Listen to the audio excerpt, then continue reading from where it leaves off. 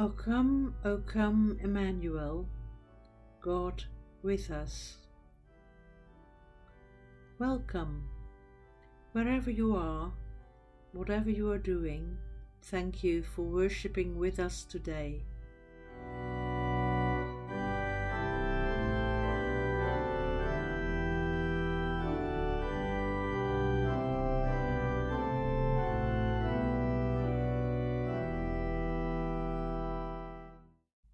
Let us prepare our hearts and homes for the arrival of Christ, who brings comfort and joy to all. This is the third week of Advent, when we light 3 candles on the Advent wreath. You might also want to light 3 candles as we begin our prayers. First, we lit a candle for the patriarchs and matriarchs. Then the candle of the prophets. The third candle represents the angels announcing Jesus' birth to Mary and Joseph, and good news to the shepherds. The angels also share a warning for the Holy Family to flee into Egypt. As we light these 3 candles, we sing, "Advent candles tell their story."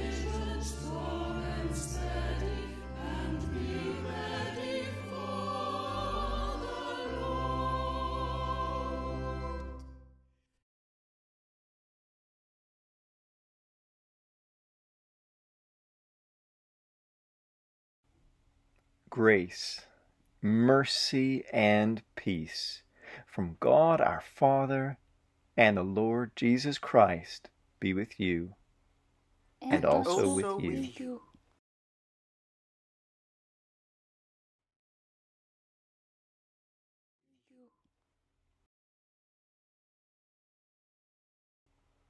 A voice cries out in the wilderness, "Make straight the way of the Lord."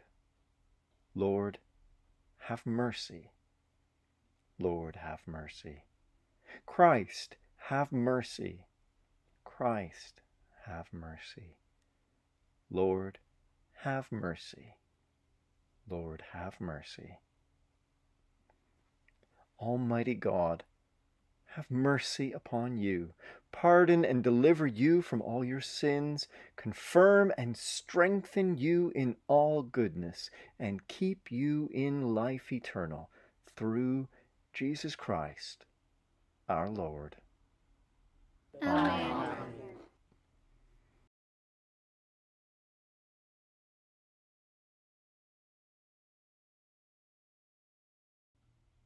God, for whom we watch and wait, you sent John the Baptist to prepare the way of your Son.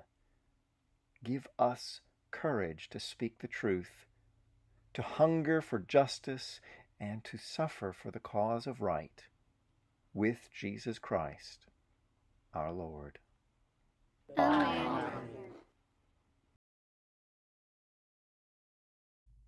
Let us hear the ancient stories of God's people from Scripture, not as events in the past, but as stories that shine light onto God's activity in our lives today.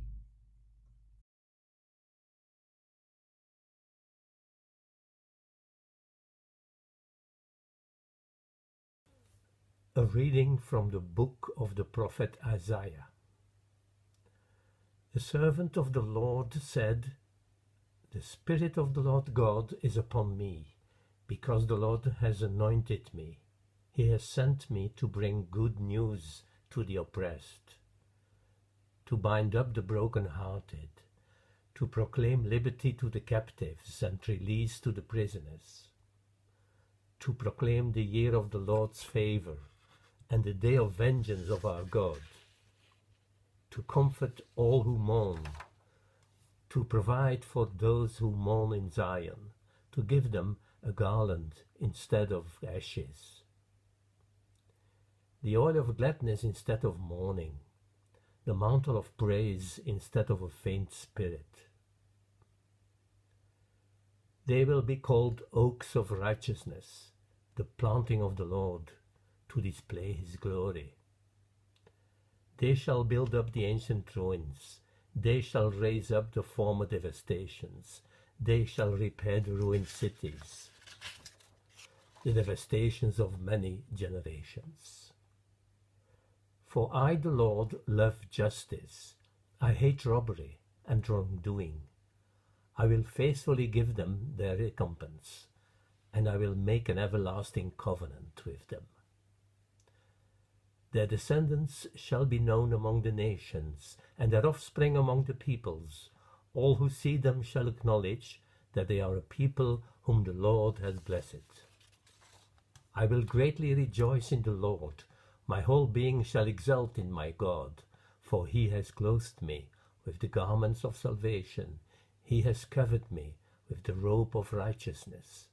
As a bridegroom decks himself with a garland, and as a bride adorns herself with her jewels. For as the earth brings forth its shoots, and as a garden causes what is sown in it to spring up, so the Lord God will cause righteousness and praise to spring up before all the nations. Holy wisdom, holy word. Thanks be to God.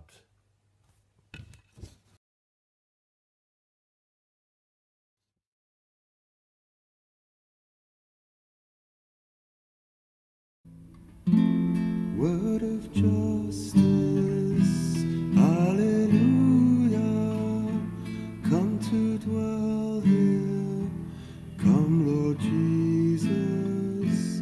Word of mercy, hallelujah, live among us, come Lord Jesus. Word of power, hallelujah, live within us, come Lord Jesus.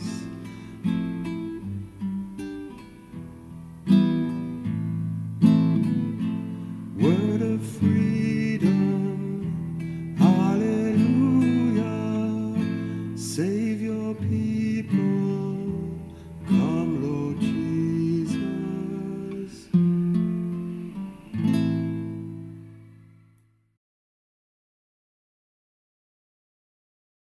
Hear the gospel of our Lord Jesus Christ, according to John. Glory to you, O Jesus Christ. There was a man sent from God, whose name was John. He came as a witness to testify to the light, so that all might believe through him.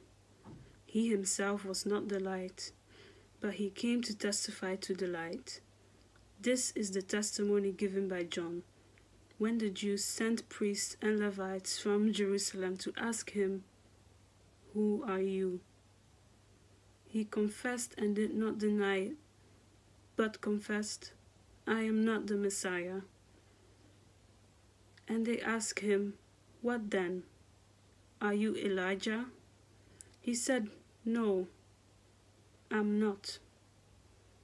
"Are you the prophet?" He answered, "No."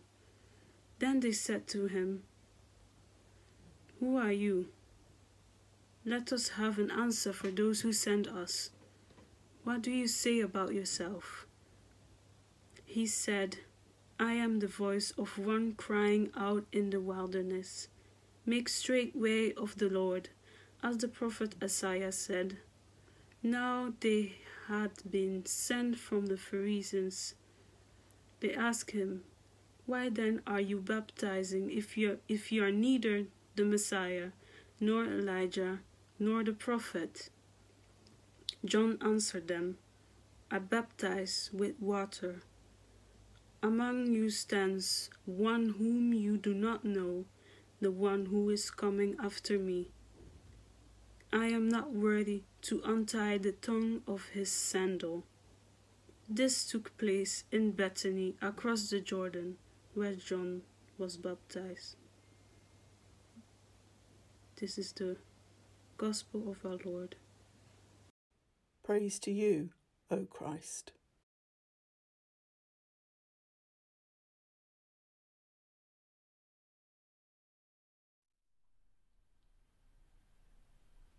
Who are you?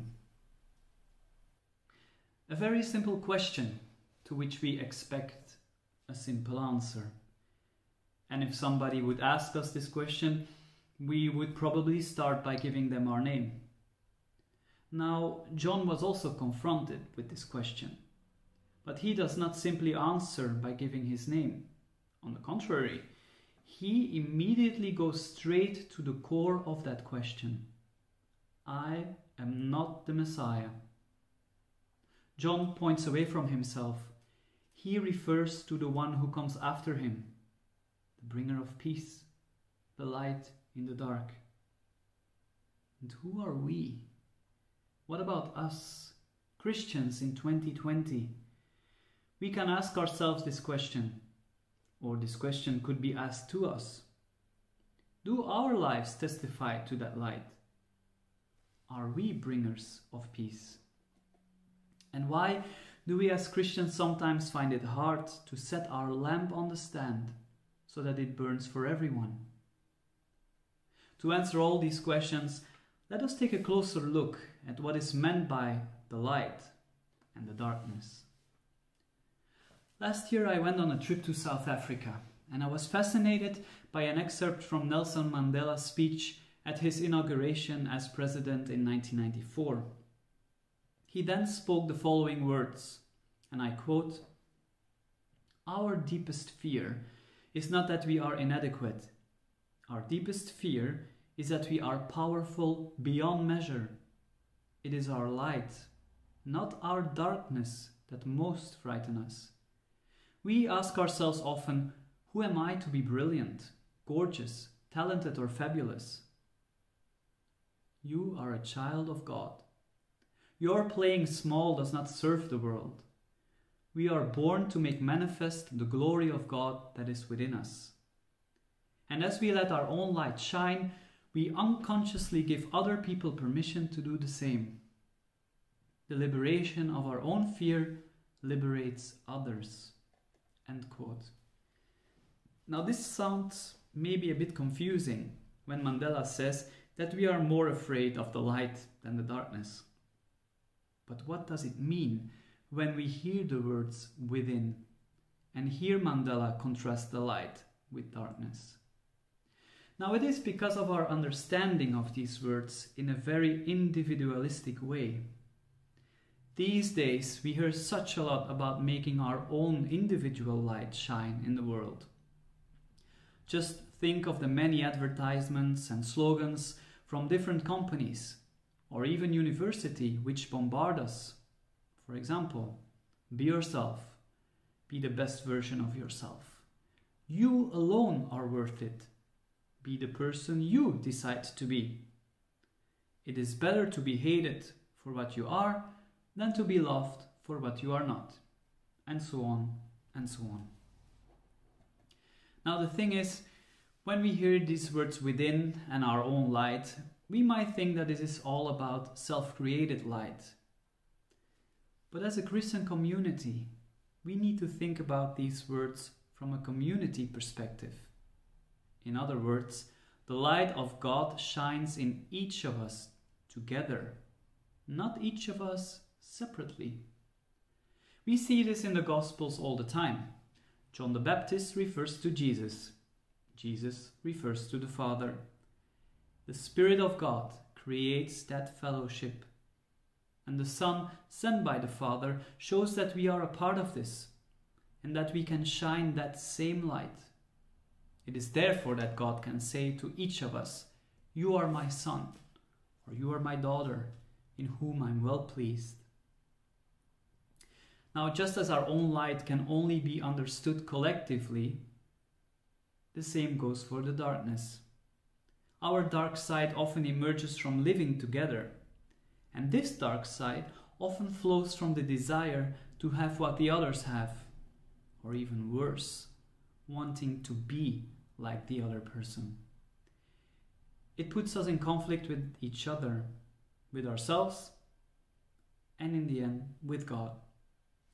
This desire to be like the other means that we are no longer God's brilliant or gorgeous, talented or fabulous children, each in their own way. No, we often think that the other person is better, and we want to be just like them. And when this doesn't work, it's better to crush that person.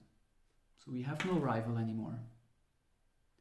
We are not born with this darkness inside us. It's born out of the way in which we live together. We envy each other's gifts and talents instead of using our own gifts for the sake of God's loving world. So when we talk about the light again, it is that light that John testifies to, the light of Christ's coming into that darkness, and the darkness will not overcome it. This is the good news of Christmas, which we are now preparing for. It is that God's love for us is made manifest in Christ, who stands before us and tries to bring us comfort when the world can feel so cold.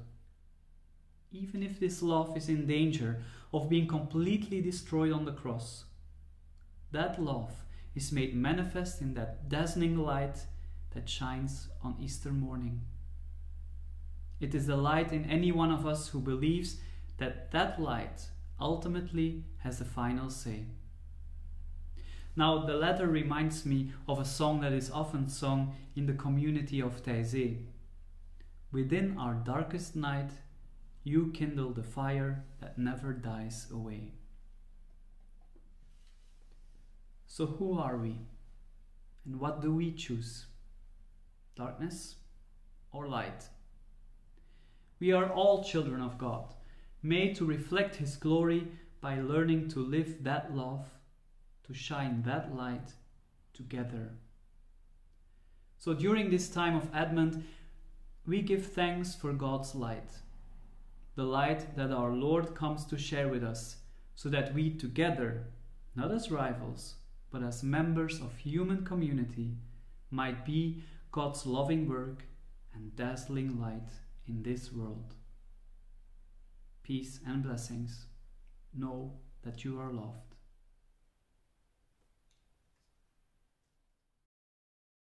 We have heard God's word.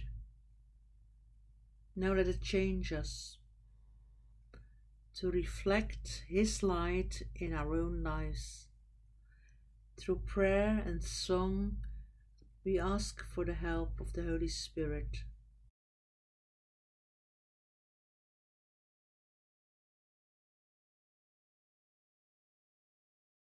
Let us declare our faith in God. We believe in God the Father, from whom every family in heaven and on earth is named. We believe in God the Son, who lives in our hearts through faith and fills us with His love. We believe in God the Holy Spirit, who strengthens us with power from on high. We believe in one God, Father, Son, and Holy Spirit. Amen.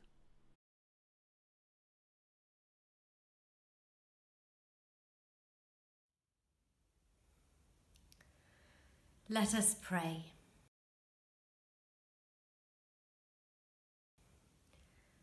Holy Spirit, help us to be watchful during this time of Advent. Help us now to pray with confidence before our Maker and Redeemer.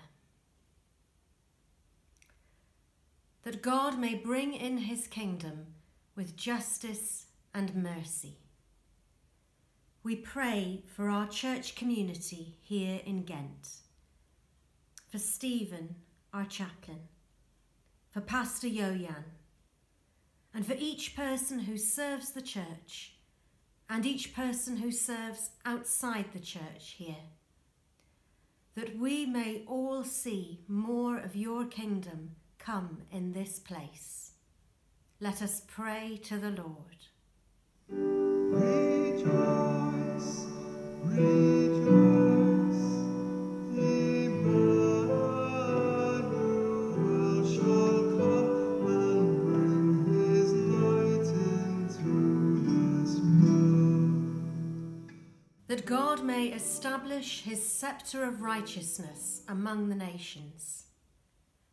As the transition period following Britain's exit from the European Union draws to a close, we pray for politicians on all sides who are deciding the next steps. Will you give them wisdom, integrity, and the desire to seek the common good?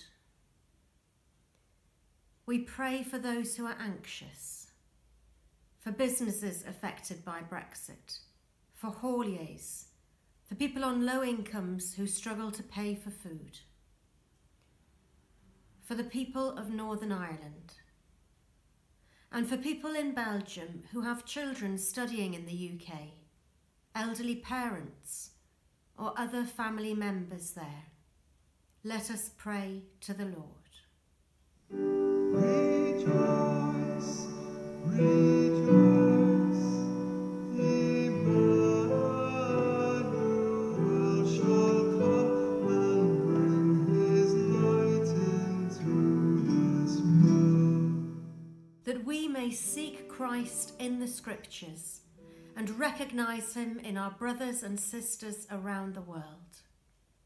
We pray today for the Serbian Orthodox Church, amid the passing of Patriarch Irene, who died last month, aged 90, after testing positive for COVID-19.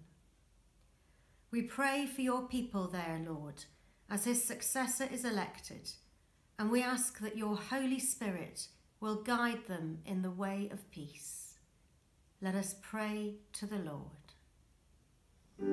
Rejoice, rejoice, Emmanuel shall come and bring his light into this world. That God may bind up the broken-hearted, heal the sick, and restore all who have fallen.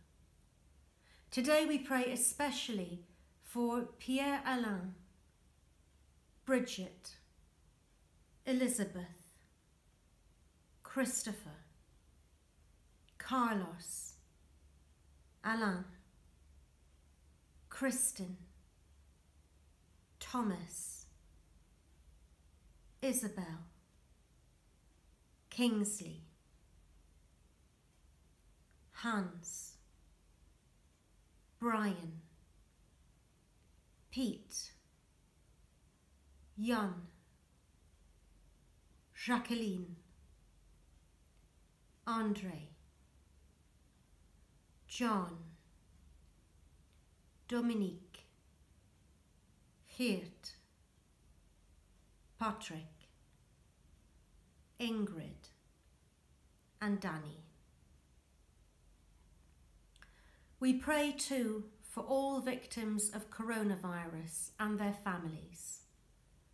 We thank you, Lord, for the vaccines that have been developed, and we pray that people will be wise and stay safe as they await the arrival of the vaccine programme. Let us pray to the Lord. Rejoice,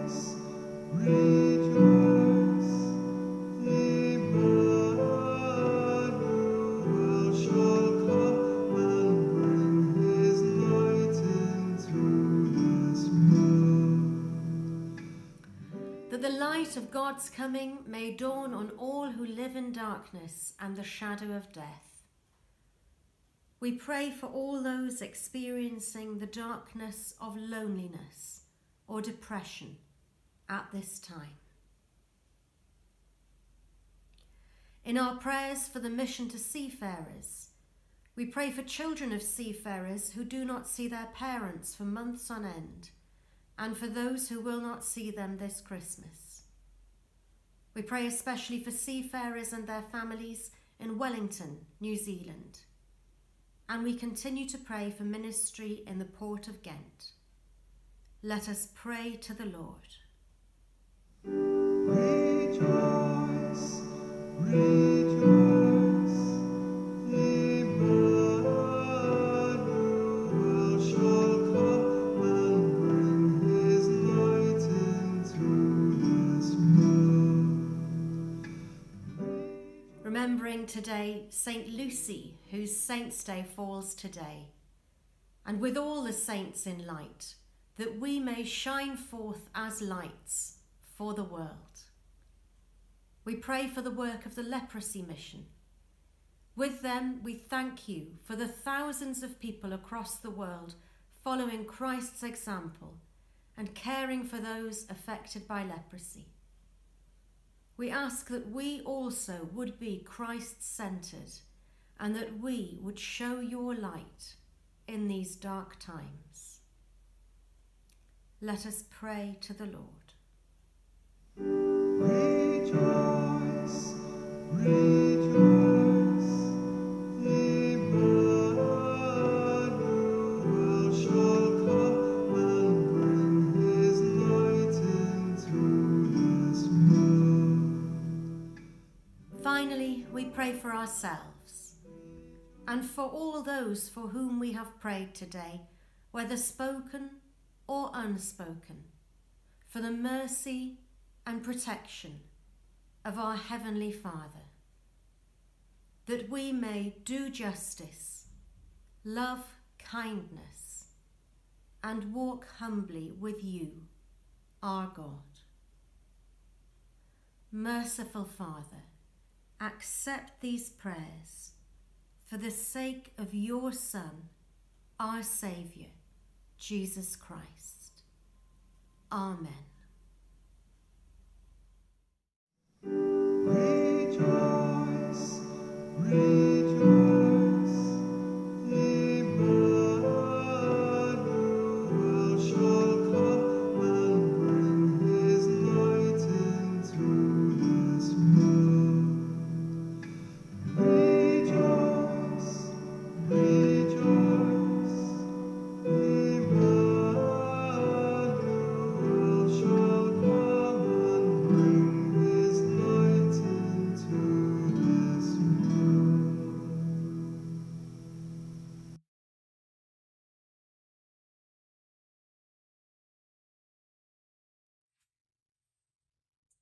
The peace of the Lord be always with you. And Also with you.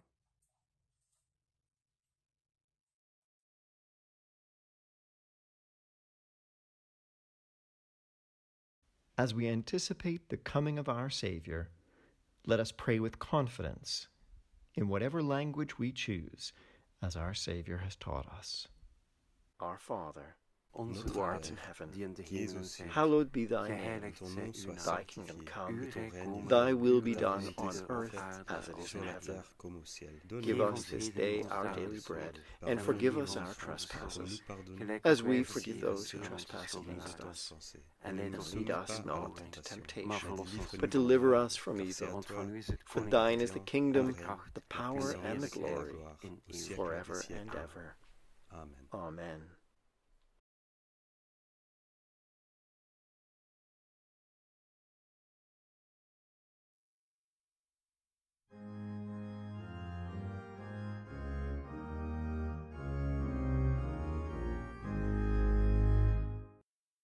When the King shall come again, all his power revealing, splendor shall announce his reign,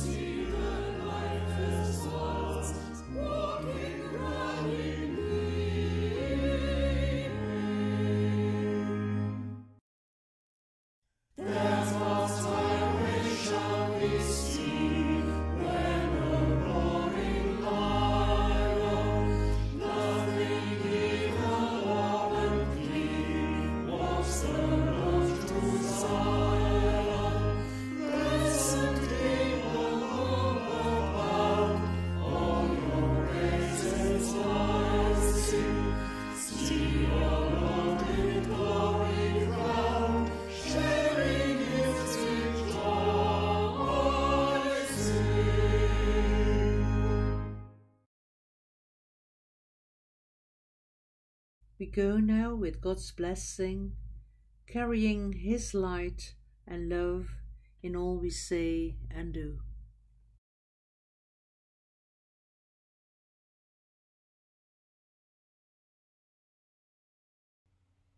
With love and compassion, come, Lord Jesus. With judgment and mercy, come, Lord Jesus. In power and glory, come, Lord Jesus. In wisdom and truth, come, Lord Jesus. Holy One, make us steadfast in faith, joyful in hope, and constant in love. And the blessing of God Almighty, the Father, the Son, and the Holy Spirit be among you and remain with you always. Amen.